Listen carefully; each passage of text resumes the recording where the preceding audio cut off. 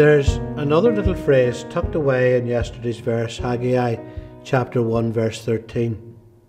Then Haggai, the messenger of the Lord, spoke to the Lord with the Lord's message.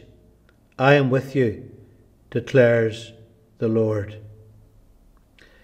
The phrase tucked away that we didn't look at yesterday, but that we will look at now, you spotted it. I am with you. I am with you. These four precious words, these four words that have given countless men and women the courage that they've needed to face major challenges, the courage and the help that they've needed to undertake major tasks, to overcome what looked like insurmountable problems to them.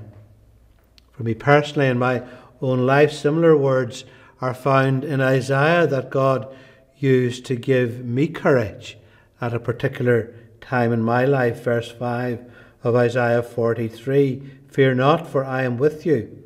I will bring your offspring from the east, and from the west I will gather you. Moses, long before Haggai, had God give him a similar assurance in Exodus chapter 3. He said, I will be with you, and this shall be a sign for you, that I have sent you. When you have brought the people out of Egypt, you shall serve God on this mountain. And of course, to the early disciples, Jesus said, Behold, I am with you always to the end of the age. And so tonight, God says to you, yes, to you and to me, regardless of what sort of a day today has been, regardless of what the challenges are that you will face tomorrow, regardless of what your fears are as you place your head on your pillow tonight, God says assuredly to you, I am with you.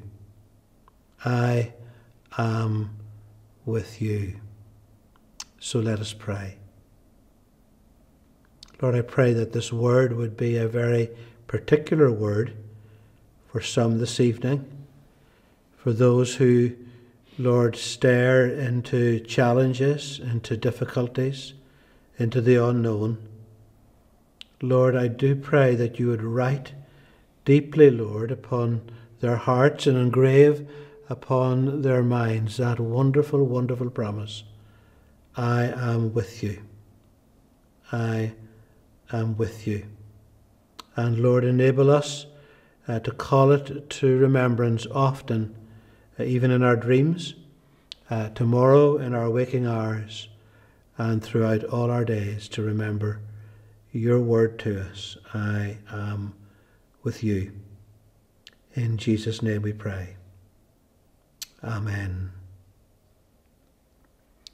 Lighten our darkness, we beseech you, O Lord, and by your great mercy defend us from all the perils and dangers of this night, for the sake of your Son, our Saviour, Jesus Christ.